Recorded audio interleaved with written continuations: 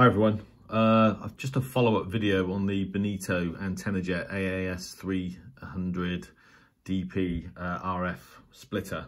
So I've been using it now for a few hours. It's really nice to be able to use 3 radios on any frequency with one Wellbrook loop. Obviously it's going to be really useful when I'm testing radios. I was just looking at the specifications actually. So Bonito say that the frequency range of the splitter is 9 kilohertz to 300 megahertz.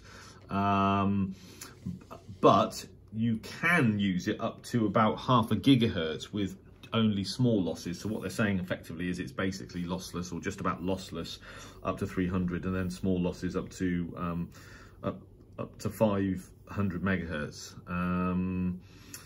which obviously makes it very useful. All the inputs are BNC from the antenna, 50 ohms obviously, and it's got input protection up to 30 kilovolts with a maximum pulse power of 350 watts.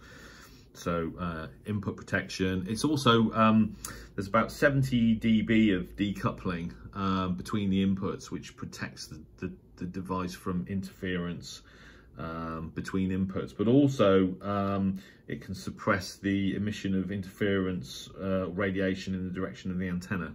So and obviously the outputs to the radios can remain unconnected. They don't require any sort of termination. So, you know, basically it's a sort of wide band RF splitter, but that can be useful up to half a gigahertz. One thing they do supply, if you want it, is a sort of stainless steel bracket for attaching this thing to a shelf or a desk in your shack, because with this many cables attached to it, it's not particularly heavy. It does sort of tend to sort of move around a little bit, but not really a problem for me. And just to kind of demonstrate the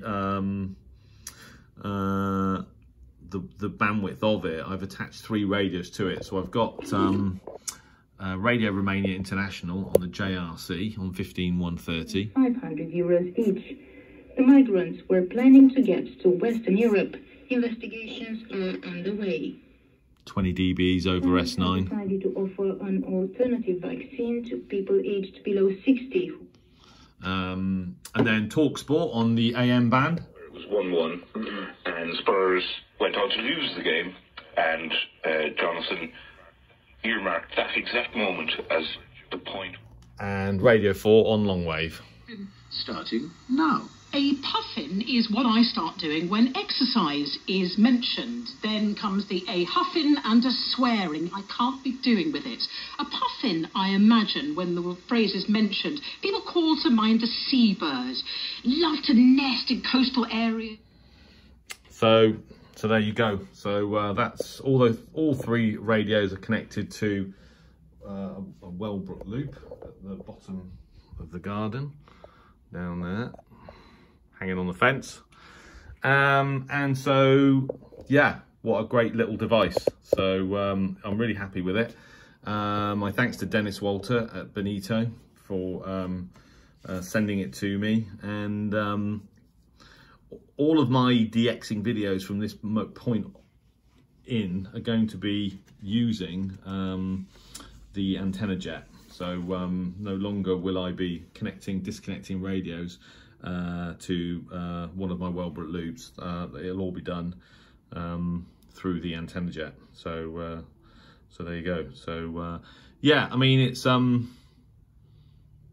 brilliant bit of kit, and one I should have bought a long time ago. It's interesting, isn't it, the things that you do. It was only really, as I said in my previous video, it was only because of writing the review for the FDM-S3, that ELAD SDR for Radio User Magazine, that I finally pushed myself and thought, well, do you know what? I need to get one of these to do that review.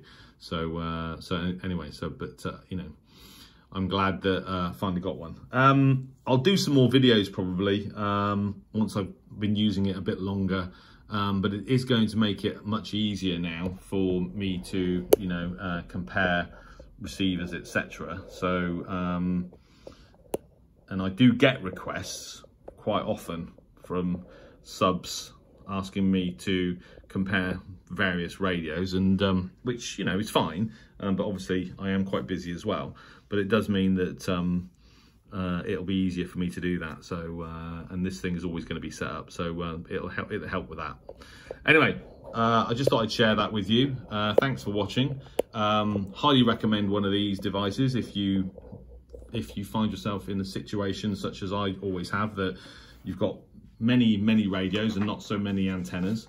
Yeah, I can't recommend it highly enough. So there you go. All right, well, thanks for watching. 73.